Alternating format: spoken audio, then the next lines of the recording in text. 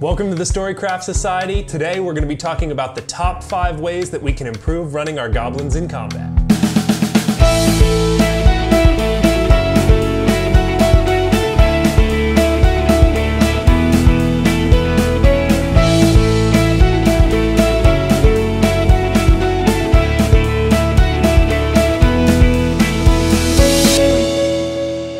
Welcome back to the channel, everyone. My name is Garmin, and today we're talking about how to make your goblins feel more cinematic in combat. A lot of people think goblins are a boring, low-level monster that you only fight when your character isn't ready to fight the cool stuff yet. Well, with these 5 tips, I think your goblins will be feeling a lot cooler at the table. Let's get after it.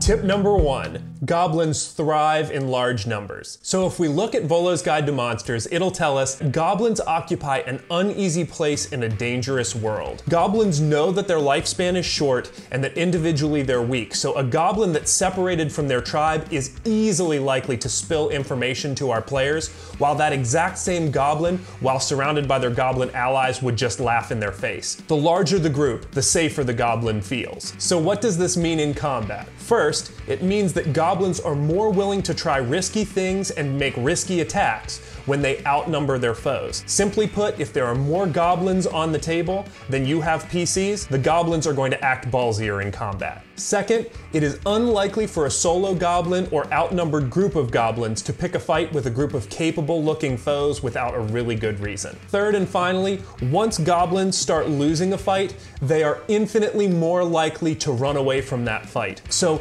consider having your outnumbered or losing goblins make constitution saves at the start of each of their turns, and each round, as less and less goblins are on the field, the DC gets increasingly more and more difficult for them to pass. Any goblin, obviously, who fails this save is ready to run, and they are booking it off the field, running away, and this creates a downward spiral so that as one goblin runs, it makes it more and more likely for the brave goblins even to lose their edge and decide to run also. Tip number 2, goblins want to be mobile and roguelike when they fight. We can learn a lot about a monster by looking at their stat block in the monster manual, and goblins are no different. First of all, goblins have a basic melee attack using their scimitar, and they have a basic ranged attack using their short bow. But all of the juice that we're looking for is going to come from actually their nimble escape ability. The ability says that the goblin can take the disengage or hide action as a bonus action on each of its turns. This implies that the average goblin is so good at running away or hiding from a threat that it doesn't even take their main action to do this. And think about it, the only player class that can do this is the rogue, and they don't get that ability until 2nd level. This means that the average goblin is as good at running away from and hiding from a threat as a 2nd level rogue. Goblins even have a stealth bonus of +6. That means that they've spent a lot of their life perfecting this ability. So what does this mean in combat? Well, goblins are very unlikely to stand still while they fight. They are going to constantly be running around the battlefield, disengaging from more scary opponents and finding their way to more vulnerable looking opponents. Consider all of the different possibilities you have for visual descriptions of how all the goblins on your battlefield disengage. Do they nimbly dodge out of the way of their attacker's strikes? Do they maybe reach into their pocket and pull out a handful of sand that they throw into their adversary's face before they cackle and skitter across the battlefield? All of these details will make each goblin in a group of goblins feel individual and unique without having to change their stat block. And lastly, if a goblin has the opportunity to hide, they will. Not only does being hidden from an enemy give them advantage on their next attack,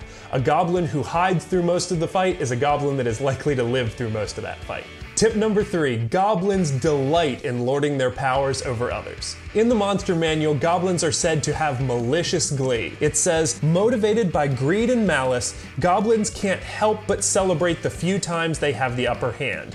They dance, caper with sheer joy when victory is theirs. In Volo's Guide to Monsters, it says that goblins dominate other creatures whenever they can, for goblins' life is short. Because goblins are individually weak and cruel, they love to lord any power they can over others, even if that power is only perceived. And this comes out in a variety of ways. Goblins love to torment other creatures, and they embrace all manner of wickedness. Goblins will dance over the body of a fallen foe. They will laugh in the face of a hero caught in one of their traps. They will chant demeaning phrases at a PC who seems to be losing a fight. They will abuse any authority they manage to claim. This could be over a captured PC or NPC. This could also be by bullying a weaker goblin in their tribe. So what does this mean in combat? Well, certainly it means that a goblin would waste time, maybe even waste their whole turn rubbing a perceived victory in the face of a hero. This could happen if a goblin rolls a crit. They could waste their entire next turn laughing at the pain that they inflicted or mocking that PC to their goblin allies. Another way that you could utilize this is the goblin could dance on the fallen body of an enemy, waste their whole action on their turn before they run along to their next enemy that they're fighting. If a hero is caught in one of their traps, this could be enough to distract a whole mob of goblins. When they should be focused on the hero's party slowly sneaking up to attack, all of the goblins could easily be too distracted by mocking or taunting the PC to even notice their allies. Tip number 4, goblins are lazy and undisciplined.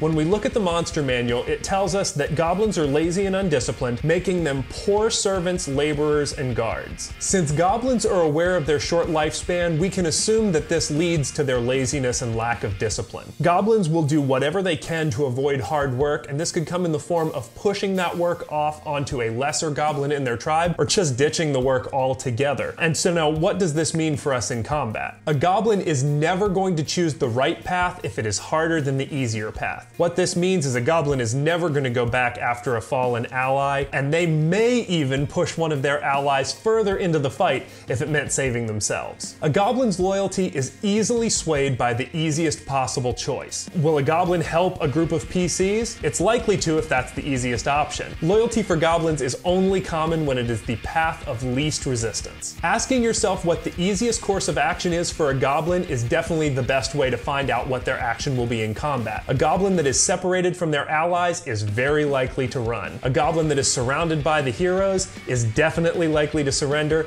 and a goblin that is being threatened by the heroes is definitely likely to give up information. Tip number 5, goblins will do anything in their power to tip the scales in their favor. Another telling thing that we can learn about goblins from their stat block is their alignment, which is neutral evil. The player's handbook describes neutral evil as the alignment of those who do whatever they can get away with without compassion or qualms. This suggests that goblins will use any technique that they can to gain advantage in a situation. They absolutely will use traps and snares in an effort to disable unwary foes. They prefer ambushes to frontal assaults, and they will gladly stab you in the back or pounce on you while you sleep in an effort to not have to fight fair. So what does this mean for us in combat? Well, a goblin will use deception, they'll use nearby terrain and traps to win a fight. This could come from like a PC would have their foot trapped in a snare, the goblin will run out and pounce on them. A goblin may threaten to stab an unconscious hero on the ground just to distract their allies. A goblin might make a deception check to play dead if they're hurt, but not killed outright. Then when an unaware PC gets close, they'll reach out and stab them in the foot. These are all techniques that goblins will use to kind of tip the scales in their favor. If a goblin is lucky enough to see a character's fears or weaknesses, a goblin will certainly exploit it. Let's say one of your PCs are walking through a cavern, their face runs into a bunch of spider webs, and they freak out because the character is scared of spiders. Well, a goblin may spend the next hour or so finding and getting spiders and storing in a box. Then when they have to fight that particular character, they might throw the box of spiders against that hero to try and tip the scales in their favor. One trick that you can always use if you really want to show how evil a particular group of goblins are and you have a Beastmaster Ranger, the goblins would certainly see that that Beastmaster cares for their animal companion, and you could have the goblins try to trap the beast to use as a bargaining chip later in case things go south for them. Trust me, if you want to show how evil goblins are, there is no way faster to make your players hate a group of anybody if they attack animals. And there you have my top 5 tips on how to make your goblins feel more cinematic in combat. If I missed any, if there are some that you have that I didn't think of, I would love to hear them. Please let me know in the comments section below. If you like this video, definitely drop me a like. And if you want to see more of this content, please subscribe to the channel. Hit that notification bell to see when we release our videos every Thursday. But until the next video, everyone, I'll be seeing you. Hey everyone, actually one more thing before we go. I just wanted to remind everyone that both parts of my Derg Tix Dues adventure are available right now on DriveThruRPG. I'll put a link to both of them in the description below. It's set up currently as pay what you want, so if you want to throw a few dollars at the channel, you are more than welcome to do that. I would appreciate it greatly. But if not, I just want you to download it, read it, tell me what you think. Leave it in the comment section below. If you like it, what you like, dislike, all of that stuff, I would love to hear all of it. So with that being said, until next week, I'll be seeing you. For real this time.